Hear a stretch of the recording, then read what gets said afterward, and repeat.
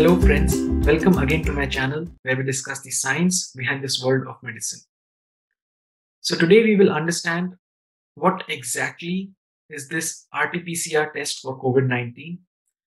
What do you mean by the CT value which is reported on your RT-PCR COVID test, and whether the CT value has any significance for the severity of the disease or not. So RT-PCR basically stands for reverse transcriptase polymerase chain reaction test. So the coronavirus is an RNA virus, whereas there are other kinds of viruses which are DNA virus. An RNA virus has only one strand of genetic material, whereas a DNA virus has two strands of genetic material. Medical science has technology which can detect two strands or the DNA viruses very easily. However, the technology for measuring the RNA viruses or single-strand viruses is limited. So, in effect, what is done is the RNA viruses are first converted into a DNA for detection in a test which is called as the RT-PCR test. So, what happens is initially the single-strand RNA of a coronavirus is converted into a dual-strand DNA. This process is called as reverse transcriptase. Now, this DNA is amplified through a process called as polymerase chain reaction. In this process, there is amplification of this DNA. The amplification helps in multiplication of this virus which is taken in the sample. So this is the test which is called as the RT-PCR or the reverse transcriptase polymerase chain reaction test.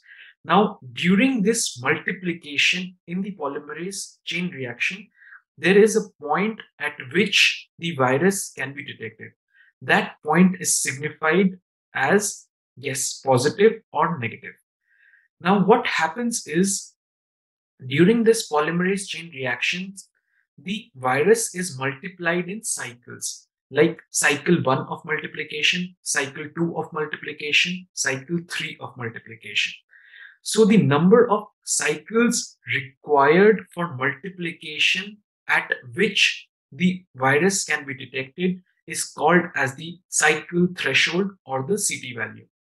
For example, if your CT value is 17, this in effect means that after conversion of the RNA of the coronavirus to a DNA, it ran through 17 cycles of multiplication for it to be detected.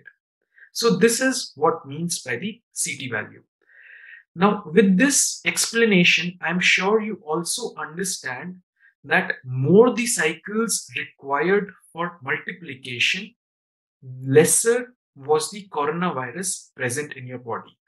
Because what happens is, if there is more coronavirus in your body, the number of cycles of multiplication required will be lesser to detect on the machine. Hence, a person who has a CT value of 17 has higher load of coronavirus or more coronavirus in the nasal cavity or the throat than the person who has a CT value of, let's say, 27. So what this means is a person who has had 27 as a CT value, in that person, whatever sample was taken from the nasal cavity or from the throat, that sample was subjected to 27 cycles of multiplication for it to be detected. So a higher CT value signifies that there is less virus available in your nasal cavity and throat, and lower CT value signifies that there is more virus available in the nasal cavity and your throat. So this in effect also means that if your CT value is less, you have more virus in your nose and throat, and you have higher chances of spreading it to other people. Whereas if your CT value is higher, there are lesser chances or lesser availability of coronavirus in your nose and throat, and there are lesser chances for you to spread that virus. Now, our Indian Council of Medical Research or ICMR says that 35 such cycles have to be run by the lab for quantifying that yes, it is positive or negative. So if A lab runs this multiplication cycle 35 times and still coronavirus is not detected. Lab can easily declare the person as COVID negative. However, if the coronavirus is detected in less than 35 cycles, then the lab reports the test as COVID positive and also reports the number of cycles of multiplication required for detection. This tells the load of the coronavirus. However, this does not tell the severity of the disease. Severity of the disease is not proportional to CT value. Why? Because CT value only tells the virus load in the nasal cavity and the throat. So there can be different reasons why this CT value may vary. If the sample was not collected properly, then the CT value may come out to be on the higher side, or even the person may be reported as negative in spite of having coronavirus. Also, during the initial phases of infection, this CT value will be higher because the virus load is less.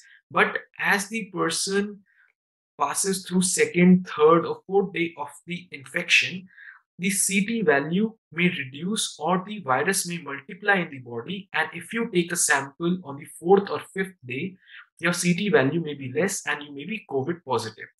What in effect this means is that in a cycle of or in a phase of coronavirus, in the initial phase, you may be COVID negative even after having coronavirus, or you may be COVID positive with a very high CT value. As the coronavirus infection spreads in your body, you may have CT value which is lesser. CT value reduces, that means the coronavirus is multiplying in your body.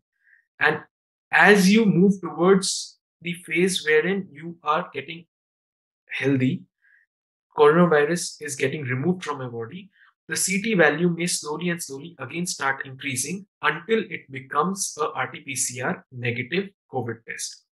So guys, please note that CT value is not directly related to the severity of the disease. Severity of the disease I will explain in another video, but your RT-PCR test CT value only means the quantum of RNA available right now in your body, and that may increase or decrease as the phase of the cycle of coronavirus you are in. I hope this video was useful. If you would like me to add something to this video, please mention in the comment box. And yes, if you liked my video, please like, share and subscribe, and don't forget to watch my next video. Thank you.